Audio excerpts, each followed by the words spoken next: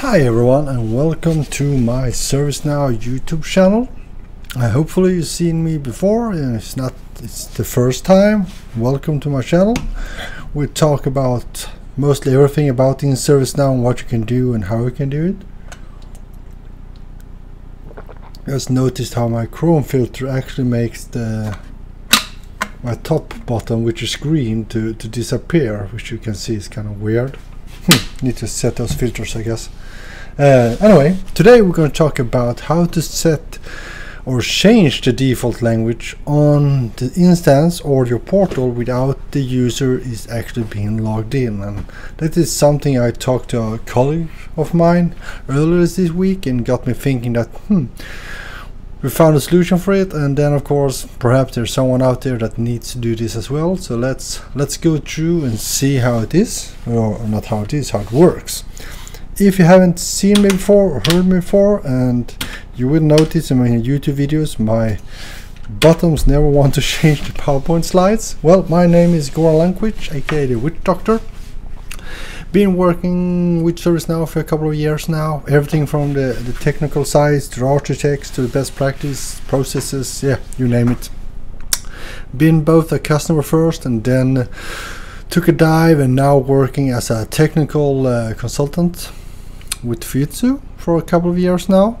Love playing around at the community, helping you guys out, trying to find solutions, learning new stuff every day. Got my contact information down to the left and try to point, but it's always the wrong way over there somewhere. But enough about me. What we're going to talk about is this: how to change default language of the instance, of course when no one is logged in.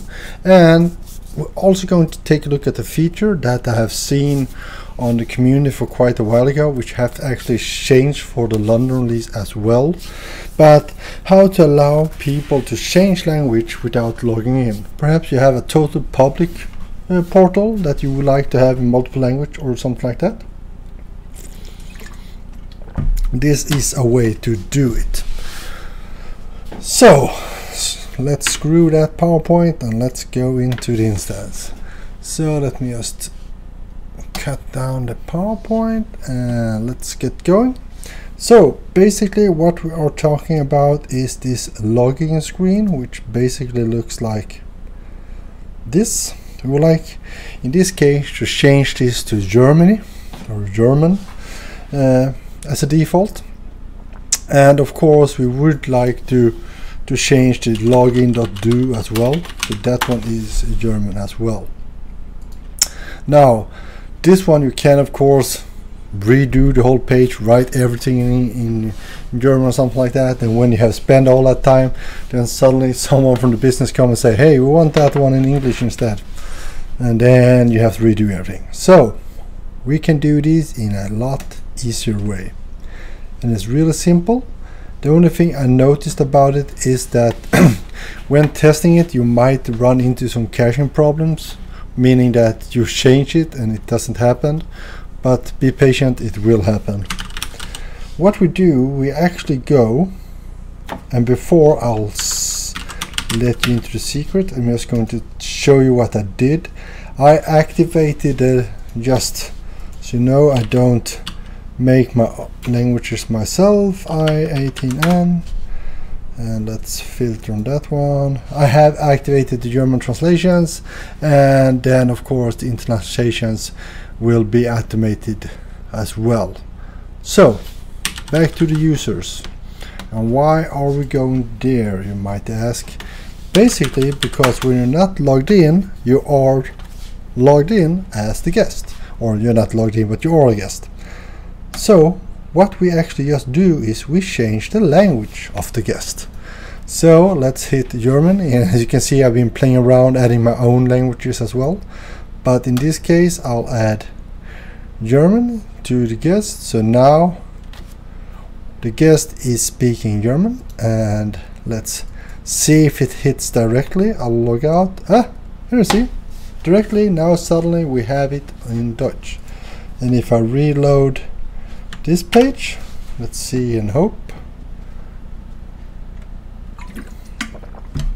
you might have some kind of caching issue as well. So if you don't get this, close down the web browser and just reopen it, and it should working. So that is the first thing we wanted to do. And you saw both the login page and the portal login page is now on Dutch. Here we can easily say, now I want this to be in English, and log in, and then I will of course take my user's language when I log in as well. Now, second thing was, what if you had a portal that you actually would like to have in another language, and let the users themselves decide which language you want to have? And by that, let me find my mouse, there we go. Let's reload. Let's take a look at the landing page, which is the page we are heading on.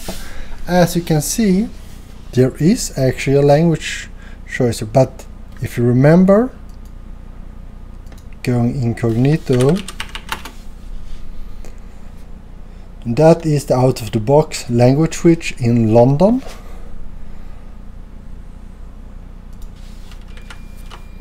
And we're back to the German.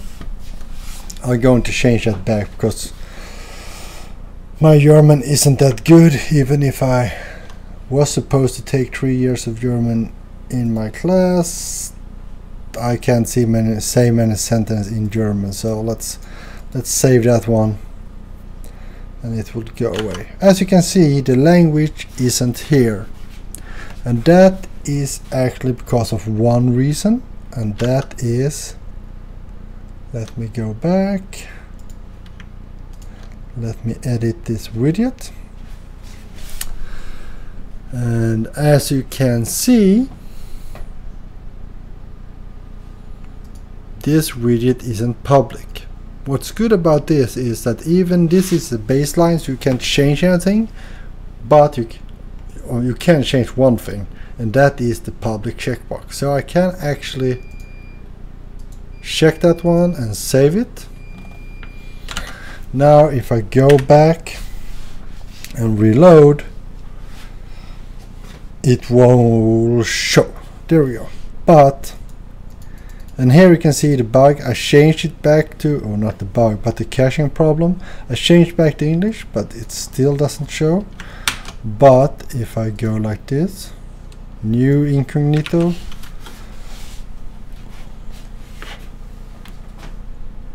and now we will have it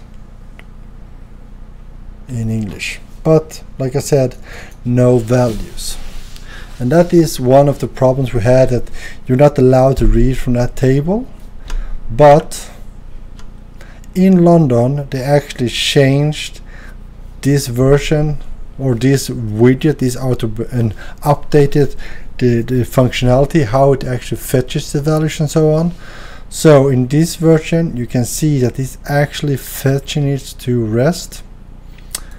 And if I go back here, I think if we go and take a look at my tools and the consoles, you can see that we get error message that we are not allowed to load those resources. So this is actually coming from that one. It might coming from other widgets that are hidden here or something like that as well. But so if you don't want to redo the whole thing about that, what you can do is actually take an older version of that language widget and reuse that one instead. And I have actually done that to show you how you can do it. So let me go to this page. The design is a little bit different. You need to do some graphical changes on that one because it doesn't look as good as the other one, but I'll leave that one up to you. Now you can see we have two different ones, and if I go to the preview, you can see here's that one and here's that one. Here we have English. If I choose German, then and apply, wonder if I can apply in the preview. Yeah. that works. And let's go back to my away from the preview. And now I have everything in German. That's good. So let's take a look how it looks in. I didn't have any incognito windows, so let's get one. Still have that one.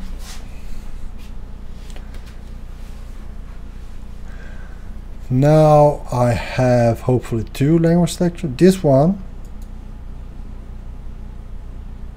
can't find anything because they're still not allowed to actually go and fetch values, so that's why that is happening.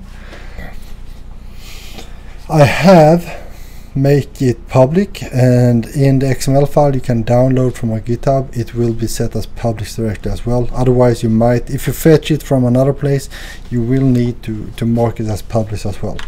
But let's make this one work. So what we need to do is actually two things.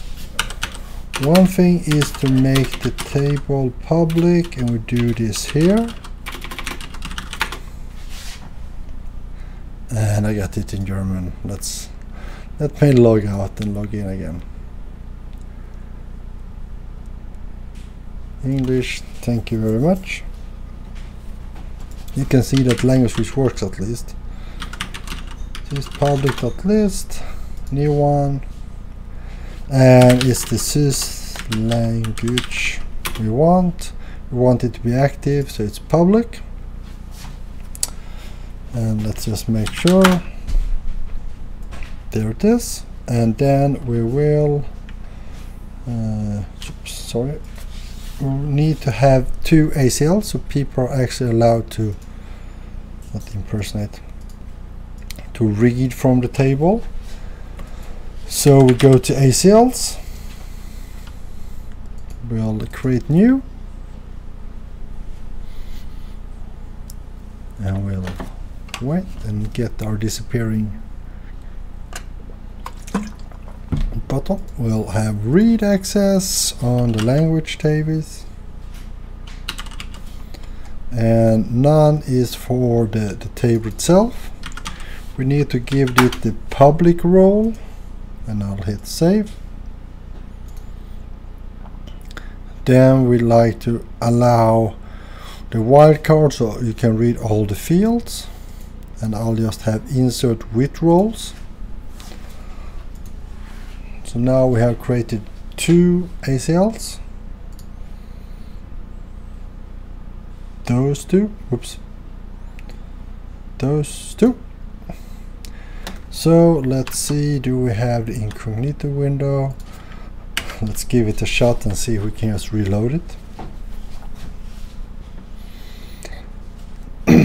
Now you can see I am a user. I can click and choose German instead, apply. Now the portal will be in German instead without me being logged in.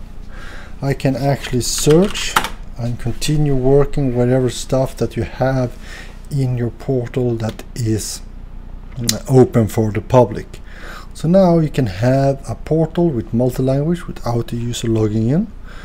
Then of course, if I drop the browser, go back, you will see that it will be the default language again, so it doesn't remember the last time you were there. And as well, remember that if I choose Germany and play around, then log in, then it will actually change to the user's language of the user that is logged in.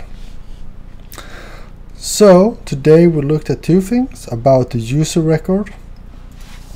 Changing the guest user's language will change the default language when you're not logged in, and we have the widget to be able to change the language on the portal without the user logging in as well. Remember, if you have the London version, that language switch widget out of the box won't work. You need to have older version. I have on my GitHub, on the episode 6 public language changer, put in mine. Is that mine? Yeah, that is.